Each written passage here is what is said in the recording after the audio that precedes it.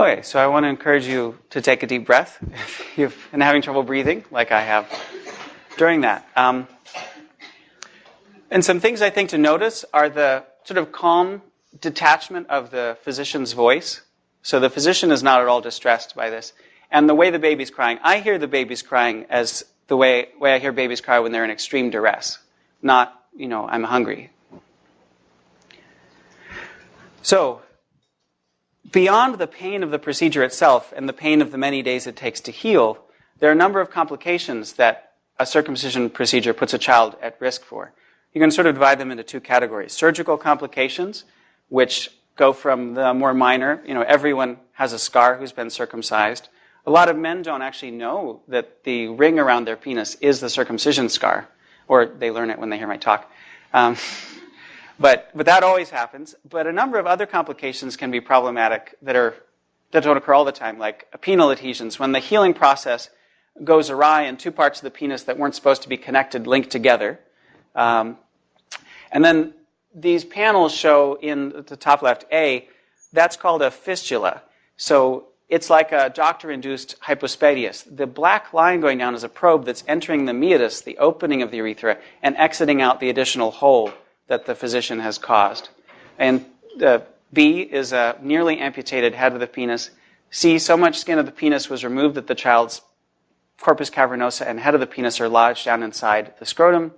And in D, the penis was accidentally amputated entirely.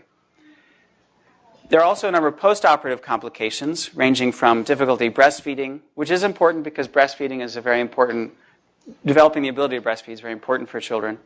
Bleeding, which is another sort of minimizing term. You see that on consent forms, and you're like, oh, bleeding. Well, it turns out an infant has 12 ounces of blood. So bleeding a couple ounces may actually cause that child to die or need a blood transfusion. Increase in pain response, infection, which is also very serious for a newborn, myotitis, which is an irritation of the opening, and that also can be problematic because if it gets bad enough, the child won't be able to pee, and that'll cause you to need catheterization. Necrosis, and even permanent loss of the penis or death. I talked with a pediatric urologist. Those are the people who get the complications to deal with. And he said in a 2-year period he had over 275 kids he had to treat, almost half of whom required surgery. So they were subjected to an additional surgery in order to attempt to correct whatever had happened. Okay, so that's most of the graphic stuff.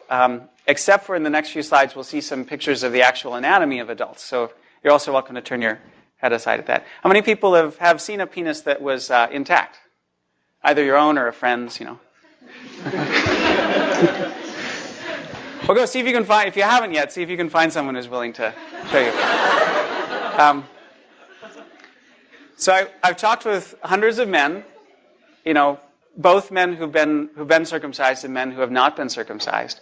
And I hear a lot of men who were circumcised feel upset about that. They're aware that something, or they've come to be aware that something was taken away from them, and that their body was subjected to something without their choice.